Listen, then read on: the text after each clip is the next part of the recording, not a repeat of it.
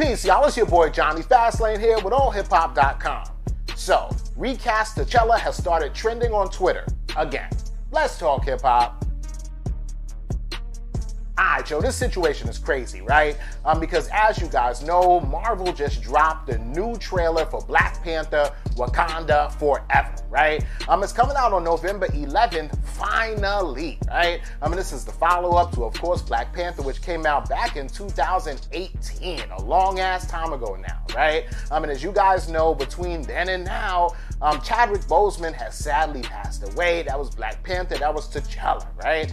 So, of course, recast T'Challa has been trending on Twitter all damn day, right? It's 50-50, right? Some people are like, listen, you can't recast T'Challa. Chadwick Boseman played Black Panther so well that is the only Black Panther that we can have, you know? And then there's other people that are like, listen, man, in the comic books, there were a bunch of different Black Panthers, so why can't we have that in the movies as well, right? And then also, man, in the comics, Shuri actually ended up being Black Panther after T'Challa. And then also in the movies, in the MCU, you know, T'Challa wasn't the first Black Panther, it was his father, T'Chaka, right? And then T'Challa picked up the mantle when his father passed away, right? So really and truly, recasting T'Challa is probably not going to be the thing, but recasting Black Panther will be, right?